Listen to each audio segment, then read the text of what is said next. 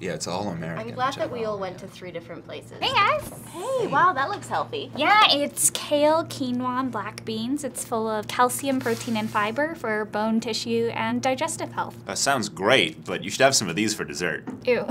Honestly, I wouldn't put anything that you guys are eating into my body. I like to make my lunches include only plant-based foods that are rich in amino acids that boost my immune system. Well, your immune system is sort of a Are you making a cocktail right now? Yeah, if I crave something that tastes sweet, I have fruit.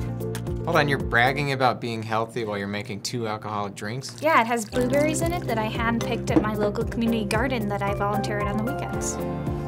Vodka is bad for your liver and has a lot of calories in it. Blueberries are a superfood. They're full of antioxidants that keep my bones healthy and they protect me from free radicals.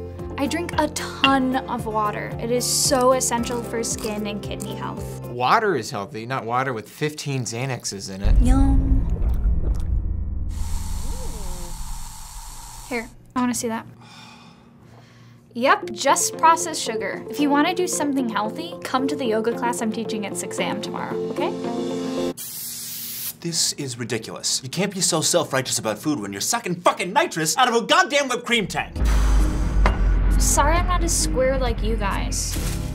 There is nothing better than treating your mind, body, and soul to some physical exercise and meditation.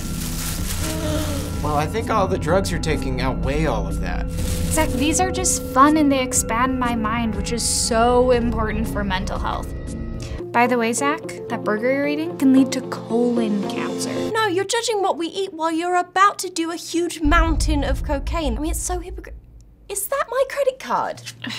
Here. Oh. Trust me, I'm a total health junkie. Ah, how can you preach about health when you're about to load your veins with heroin? It's not a big deal, Zach. Oh, that is good tar. This is why obesity is such a problem. People just don't care enough about their bodies. I'm gonna go for a jog.